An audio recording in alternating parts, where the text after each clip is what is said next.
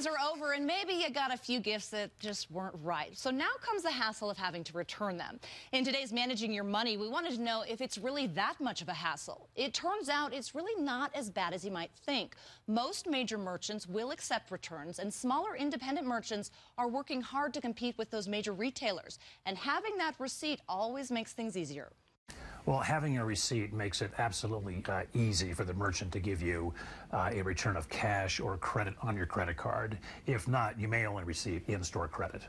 Now, if you've been holding off on making that gift and return until now, it is a good time because you won't be waiting in a big line like you would have a few days after Christmas.